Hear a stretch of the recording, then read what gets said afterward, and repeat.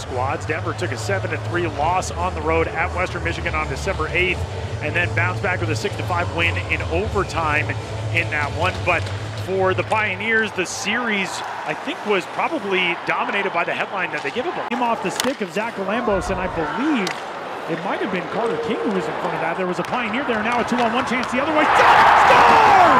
Jared Wright, 1-0 lead for Denver.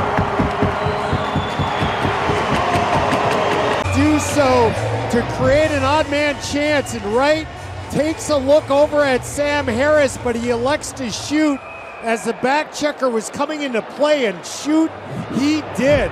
What a laser from Jared Wright as he looked like Harris's stick got caught underneath Rowe and he couldn't get it loose to try and get that rebound.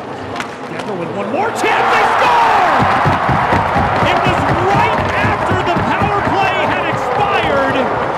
Alex Weirmeyer, and if that is the case, it is his first collegiate goal. The pass comes in from the side from Lemaire, and Weirmeyer's right in front, able to get a stick on it and able to defend.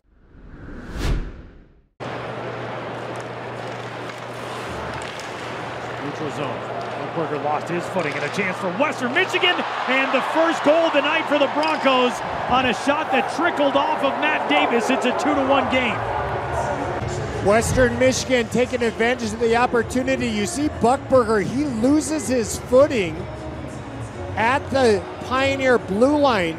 It's almost like something, it might be his, sometimes players wear a guard when they go to help protect them should they block. 30 to go. Pioneer fans a little bit nervy with that 2-goal deficit down to 1. Is a big chance off of the one-timer, and it trickles in, no! Waved off immediately. Cameron Rowe reached behind himself, and take a look at it.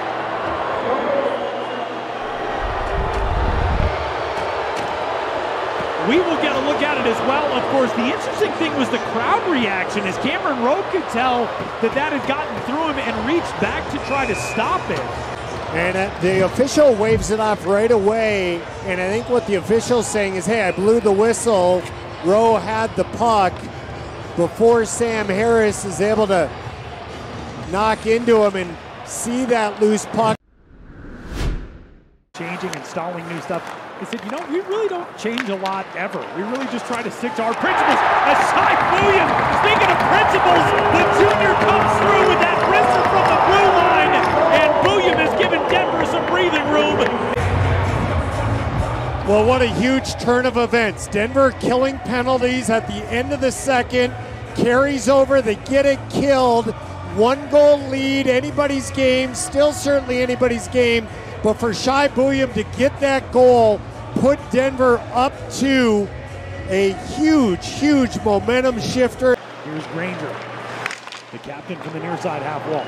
Up top to Sholin. Sholin through a crowd. That's loose in front and tipped into the net. If it stands, that'll be the second goal of the night for Western Michigan. There were all kinds of skates, and Matt Went gets his stick on it, and it just rolls. That's Kemp in front of him. This rolls right through Kemp and into the net. The only question would be interference, certainly what they're looking at. After further review, it was determined that there was goaltender interference, no goal. Yeah. They will reverse it, so actually, and now Denver with the chances. Bro takes it away, off the post again! The 4th post that Denver has hit tonight, and it stays a 2-goal game.